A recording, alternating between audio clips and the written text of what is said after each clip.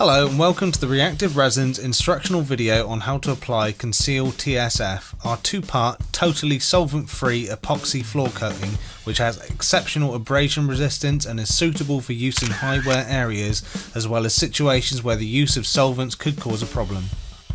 Regular and green concrete that's hard and dust-free should be primed with Conseal P.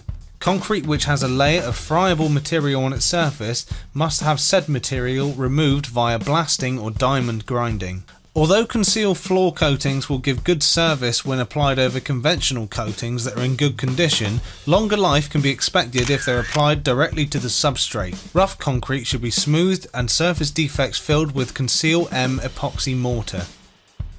All epoxy resins and hardeners must be thoroughly mixed in the correct ratios to ensure the complete curing of the product. Every can of Conseal TSF is supplied with exactly the right amount of hardener, all of which must be added to the can of resin and mixed well immediately before use. Small packs of a litre or less can be mixed by hand, but a spiral mixer is essential for larger packs. Add all of the hardener to the tin of resin, making sure that no hardener remains in its container. Mix the resin and hardener in the tin. Pour the mixed material into a bucket and mix again. The tin can be washed out with a small amount of solvent which can be added to the bucket and mixed in. This procedure is necessary because it's difficult to fully mix the product in a full tin. If you want to add non-slip abrasives, just add them to the mixed Conseal and stir them in. Conseal TSF can be applied in high humidity, but cold or damp conditions may cause a slight reduction of gloss in the finished coating.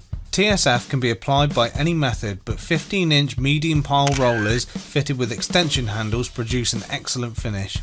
Large areas should be divided up into manageable sections. Cut in around the perimeter of the area to be coated with a brush or a 4-inch roller before applying an even coat with a roller starting in a corner. For all but the smaller areas, use a rubber squeegee. Apply the mixed material as evenly as possible. Conseal is easily spread over large areas. Simply pour the resin onto the floor and roll until you achieve an even thickness. If you can, use a roller on a long extension handle so that long strokes can be used to give you an even coating without puddles. TSF will remain usable for between 30 and 90 minutes depending on the ambient temperature. Pot life can be extended by pouring the mixed material into trays. For more information or to place an order, please visit our website.